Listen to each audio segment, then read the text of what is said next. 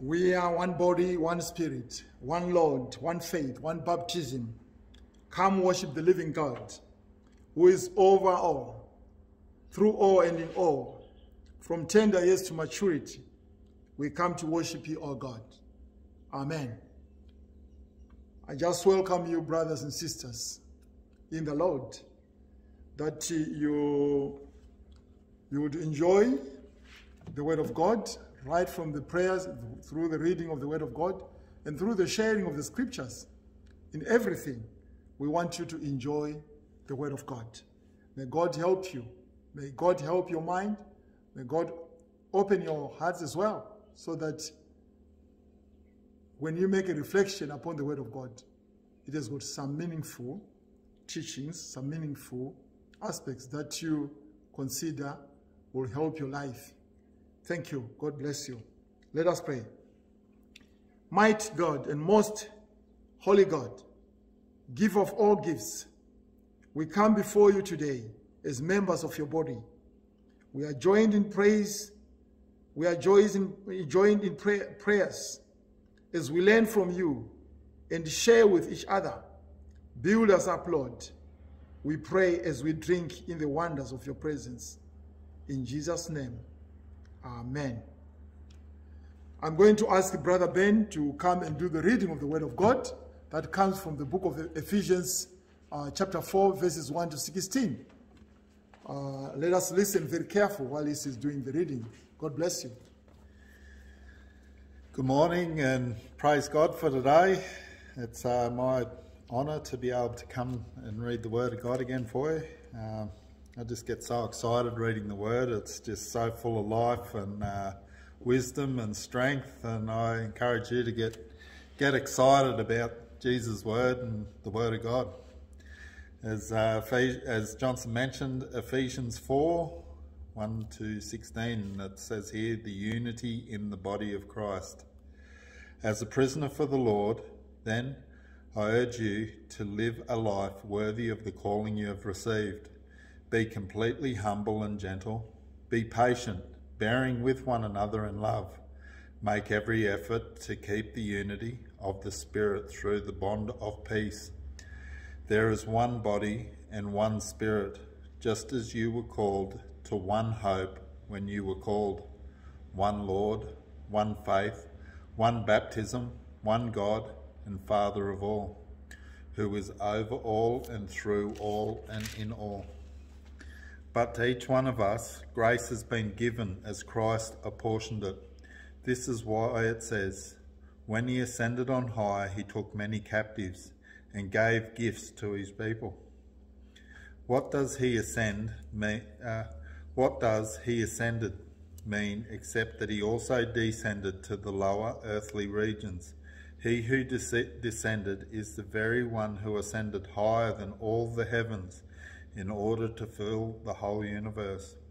So Christ himself gave the apostles, the prophets, the evangelists, the pastors and teachers to equip his people for works of service, so that the body of Christ may be built up until we all reach unity in faith and in the knowledge of the Son of God and become mature, attaining to the whole measure of the fullness of Christ. Then we will no longer be infants, tossed back and forward by the waves and blown here and there by every wind of teaching, and by the cunning and craftiness of people in their deceitful schemings.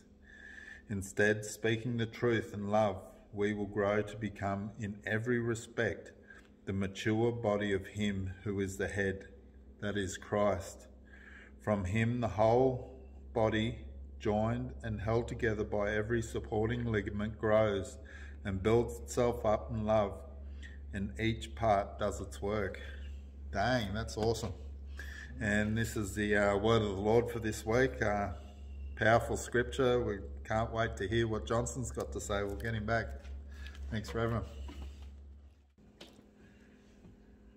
I'm here again. Today I've decided to share with you on a theme.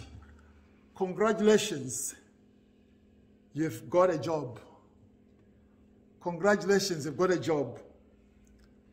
Now, part of our mission is to make disciples of all people, equipping the saints for the work of ministry. Now, making disciples leads to maturity, and equipping the saints leads to ministry. Our job is to bring people to the Master. But when we bring people to the Master, our job is not finished. It is just beginning. Because when we are to bring them to maturity and also to ministry, that job description comes right out of the Word of God. In Ephesians chapter 4, tells us that our job is not just to help sinners become saints, but to lead saints to become servants. From the moment a person becomes a Christian, it becomes our responsibility to help that Christian finish what he starts. And to finish well, this passage tells us how that happens. Paul calls himself in verse 1, the prisoner of the Lord. Now, the Greek word for prisoner literally means one who is bound. A Christian is someone who is bound to the Lord Jesus Christ. Now, Paul wrote this while he was in a Roman prison. But the truth is, as a Christian, you are a prisoner of the Lord Jesus Christ, whether you are in jail or not. You are a prisoner of Christ. One mark of a prisoner is he has no will of his own. A prisoner goes where he's told to go. A prisoner does what he's told to do. A prisoner eats when he's told to eat, sleeps when he's told to sleep. He lives in a 24-hour state of absolute surrender. Likewise, as a prisoner of the Lord Jesus Christ, you have no will of your own. You are willing, gladly, voluntarily to do what he wants you to do. Go where he wants you to go. But be what he wants you to be. So now there's one major difference in being a prisoner of the Lord. If you are a prisoner of the Lord Jesus Christ, you never want to escape, for it is only then that you are truly free, by serving him.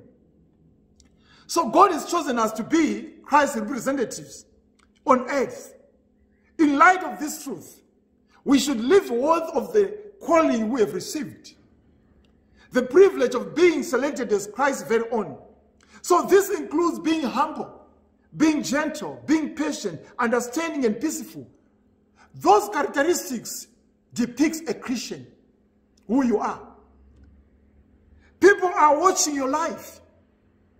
Can they see Christ in you? How well are you doing as this representative here on earth? Because people will not see Christ walking, they will see you walking, who represents Christ. So you are the typical image of Jesus Christ here on earth. Now, another metaphor Paul uses to describe the master of the Savior is found in verse 15 and 16, where Christ is called the head, and the church called the body. Now, the body never wants to be free of the head. For without the head, the body dies. The head is over the body to guide it. And the body is under the head to do what the head tells the body to do. That is what it is. We have been saved that we might save. So, The Hanging Tree was a classic Gary Cooper Western film. In that film, a young man had been shot and he was dying. Cooper takes out a knife, digs into this young man and pulls out the bullet, stops the bleeding and bandages him up and nurses the young man back to life. Later on, after he had recovered from his wound, he looked at Gary Cooper and said, "Sir, for what you have done to me, what should I do for you?" Gary Cooper in the movie says, "You are going to be my servant for the rest of your life, because that is how long you would have been dead if I have not saved you." May I tell you that the height of your maturity in Christ can be measured by the depth of your surrender to Christ. Christianity begins with the master of the Savior. You are under the master of the Savior. Christianity blossoms in the ministry of the saint. Paul goes on to say in verse 7, "But to each one of us grace was given according to the measure of Christ's gift." When you become a Christian, you not only get the Savior, you get the Spirit, and the Spirit gives you a spiritual gift. So the Greek word for grace, charis, gives us the word charisma or charismatic, which literally means gift. Every Christian is gifted. He is a gifted child of God. Just as you have been saved by grace, you are to save others by grace. You have been given a spiritual gift. Your gift is not to be left wrapped under the tree of grace. It is to be unwrapped and used in the service of the King. So you are gifted. You have a responsibility to discover your spiritual gift, develop your spiritual gift, and deploy your spiritual gift for the glory of God and the good of the church. Maybe you don't know your gift. Ask others who have been with you in the church and say, what am I gifted in? They will maybe help you to understand that you've got a gift. There is no Christian who doesn't have a gift. The Bible says in 1 Peter 4 verse 10, as each one has received a gift, minister it to one another as good stewards of the manifold of God's grace. Congratulations, you've got a job. That's what I mean. You've got a job. Every Christian has got a job. Get this next statement down plain and take it into the bulletin board of your mind, or take it into the software of your mind. God wants you, every member, to become a minister. One of the most misunderstood words in English language is the word minister. People now use it as a synonym for someone who is formally ordained or a seminary trained or in the full-time gospel ministry. Don't make that mistake with the word minister. Did you know that the word minister comes from the Latin word servant or attendant? Is based on the root word minus, which means less. Technically, a minister is someone of lesser rank or a status, someone whose job is to save and not to be saved. So all those who are called ministers are servants of the Lord. They are there to save and not to be saved. So I'm afraid that a lot of Christians think of ordained ministers as God's first team, doing the work while everybody else is on the cheering lead. Everyone is being spectators. No. The fact is, we are all to be out there on the field playing the game. No Christian is a spectator. Every Christian should be doing something. As a matter of fact, that is why God has given me to you. Paul says in verse 11, and he himself gave some to be apostles, some to be prophets, some to be evangelists, and some to be pastors, and some to be teachers. In Ephesians 2 verse 20. And tells us that the church has been built on the foundation of the apostles and the prophets. That is, they laid the foundation doctrinally and theologically upon which the church has been built. So their job is to reveal the Savior to sinners. They are given to guide the church in the way it should go, and to guide the church in what it ought to be and what it ought to know. So then God gave evangelists. An evangelist is one who preaches the gospel with the special gift of reaching the lost. Now, where the apostles and the prophets revealed the Savior to the sinner, the evangelist turns the sinner into a saint. But then God gave the pastors and the teachers. So in the Greek text, those are combined into one position, pastor and teacher. His job is to turn saints into servants. You see, my job is not only to teach you the message of the gospel, it is also to train you for the ministry of the gospel. I have an equipping ministry. So, whatever message I'm preaching is equipping you. So the reason why God has given pastors and teachers for the equipping of the saints, for the work of ministry, the word in verse 12, the word equipping is a medical term which referred to the setting of a broken bone. It literally means to make complete. My work in the church is to get you to do the work of the church.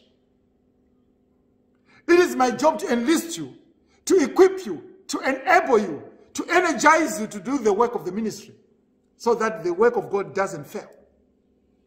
Rick Warren has said that the greatest need in the evangelical church is the release of members for ministry. It has been discovered that only 10% of church members are active in any kind of personal ministry.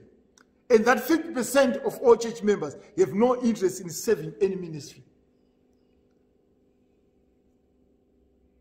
You see, not only is it necessary for the survival of the church for members to become ministers, but also for the survival of the pastor. I think I know why a lot of pastors are on the verge of burnout, and why multiplied hundreds leave the ministry every year. A lot of pastors are leaving the ministry every year. Why? Just as I have an equipping ministry, you have an edifying ministry. For the purpose of members becoming ministers, for the edifying of the body of Christ, in verse 12, we need to be doing the work together. It's not for the pastor to do everything while his others are spectators. I thank God for those people that serve this church. But that number one is going to have to multiply greatly if this church is going to go forward and upward for the glory of God. Did you know that more, when that church is growing more, the ratio of workers who are needed to continue the ministry of that church grows even greater. The responsibility grows greater. So the word edifying in verse 12 is a word that literally means to build a house. That's why you say, those who do that, they edify the church, they build the church. Spiritual gifts are not toys to play with. They are not tools, they are tools to build them with. When a believer does not put his gift to work, the body suffers. And that is the body of Christ.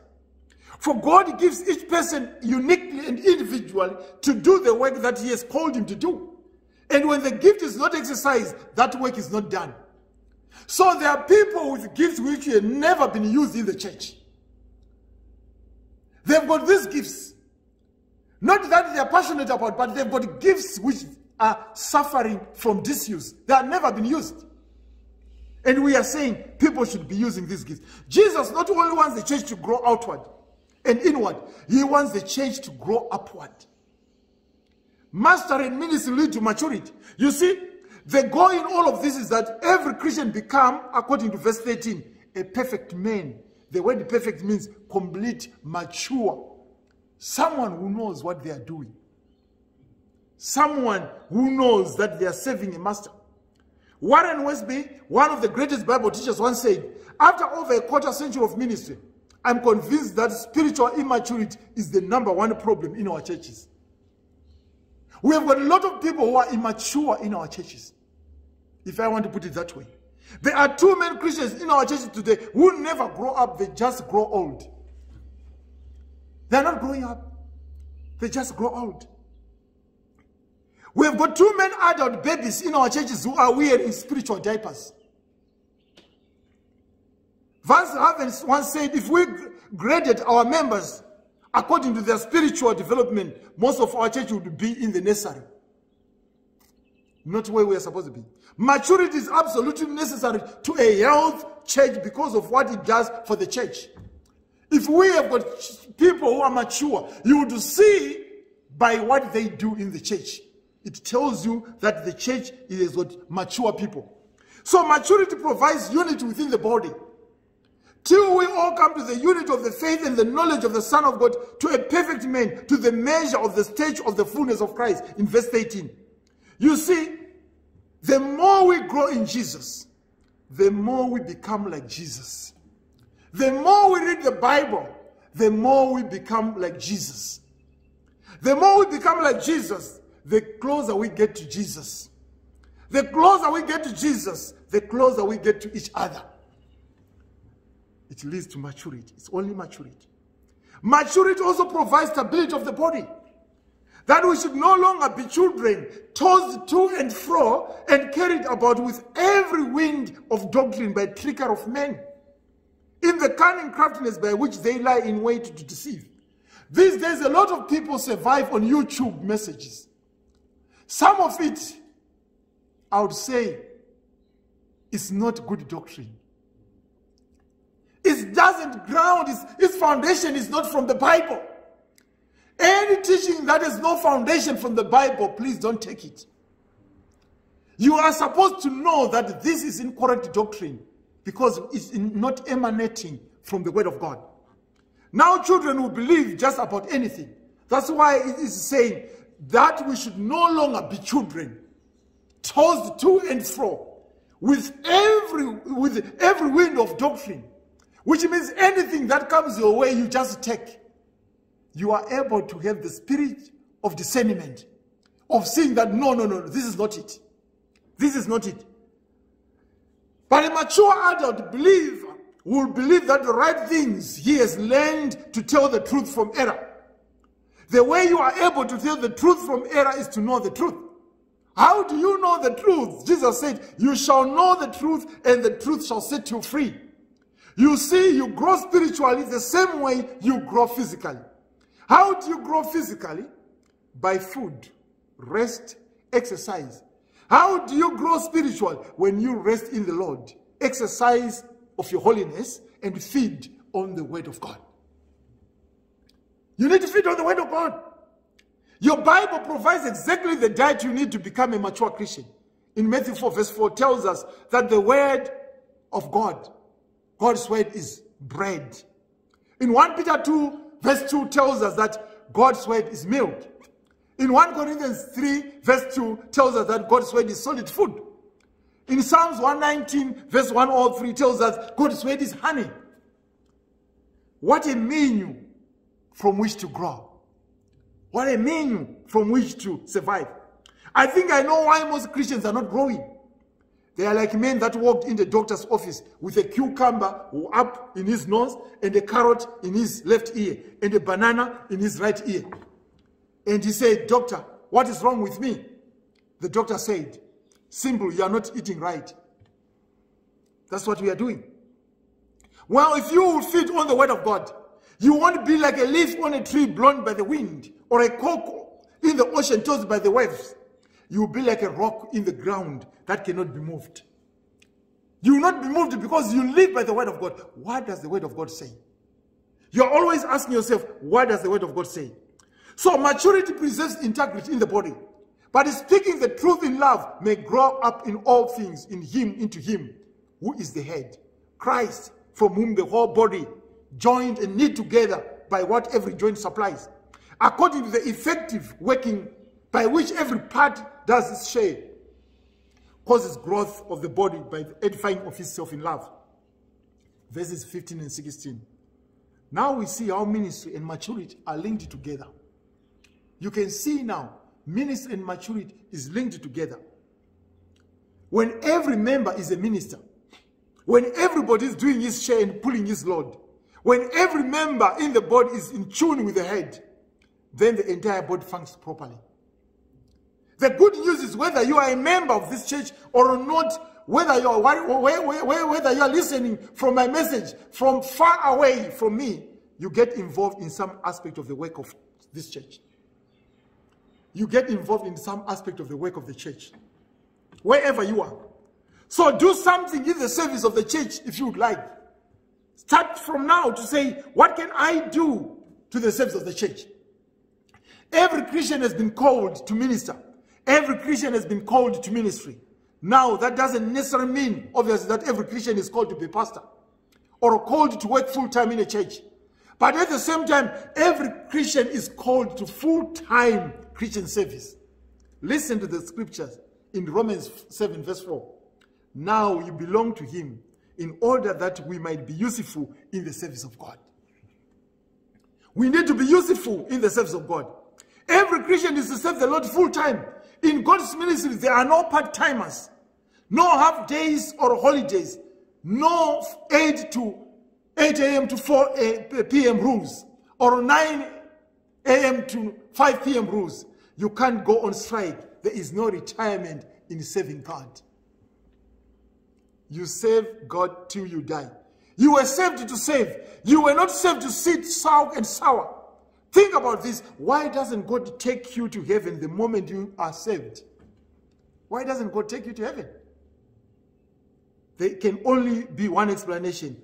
He has a ministry for you to do. Congratulations. You now have got a job. Congratulations. You've got a job. Today, I'm offering you that job through the reading of the Word of God. What does God want you to do in a church? Because He wants you to minister in a church. Why does God bring need people to you during this week? So that you can minister outside the church. Do you know that God is looking for? What God is looking for in a church? God is looking for servants. Would you say today in your own heart, here I am at your service, Lord. I want to serve you, Lord. I want to save you, only you. I don't want to save anyone. I want to save you, Lord. Would you say that today? As I've said to you, congratulations. You have got a job. You've got a job. I know maybe you're saying, oh, how can I have a job? I'm in COVID season, COVID period. Nothing is happening. I'm saying congratulations. You've got a job. During this COVID time, you've got a job. God is helping you so that you can become what you are asked to become. God bless you. In Jesus' name, amen. Let us pray. Heavenly Father, we come before you. We thank you. We adore you. We love you. We thank you for everything that you've done to us. We have now realized that you are God. We thank you, God, that you have brought us safely here. We pause to think of the gaps in our congregation. We pause to think of those who might no longer be coming. We pause to think those who have been affected by COVID-19. We pause to think those who have lost their faith. Those who, for many reasons, may not be with us. They are still our family members. As we come to you, we bring them, Lord Jesus. Bind us together in your love and in the sharing of your gifts. That every person knows that they've got a job to do. That every person knows that they've got a ministry to carry. Father, we thank you. Lord God, your world is full of beautiful gifts, but sometimes we just do not see. Sometimes we take our gifts for granted, see them as our own property, and we boast about them, and when we should be using them for the benefit of others. Sometimes we know you are calling us to use your gift, but we hold back and someone suffers. Sometimes we use our gift when we should be giving someone else the chance to use theirs. We are sorry, Lord. Help us not to be proud, to step back. Amen and amen and amen. Amen. Brothers and sisters, I just want to remind you that after hearing the word of God, we are obliged also to thank God. So it's time for us to give our offering, which I would also refer as thanksgiving offering. You are thanking God for what God has done to you. Think about the things that you have encountered. Some of you need to be very, really thankful to God, because you have not encountered what others are encountering during this COVID period. Others are encountering really challenges, but maybe you've never even encountered any of those. So you need to thank God. If you have been spared during this COVID-19, you need to thank God. If you are able to listen to my message, you need to thank God. May the good Lord help you as you now take your time to give your thanksgiving. Let us pray for our offering. Heavenly Father, we bring our thanksgiving before you. Father, we thank you that this is an offering that is only meant for you. May you bless it, Father, so that it can be used for your kingdom. Bless every member. Bless all those who are making these contributions right now. Those who are willingly,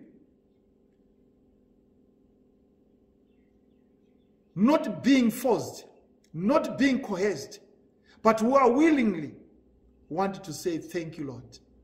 Let them be blessed. In Jesus' name, amen. Let us receive grace. May the grace of our Lord Jesus Christ, the love of God, and the fellowship of the Holy Spirit be with us all, from now and evermore. Amen. Okay, brothers and sisters, thank you for taking your time to listen to the message of God. God bless you all. In Jesus' name, amen.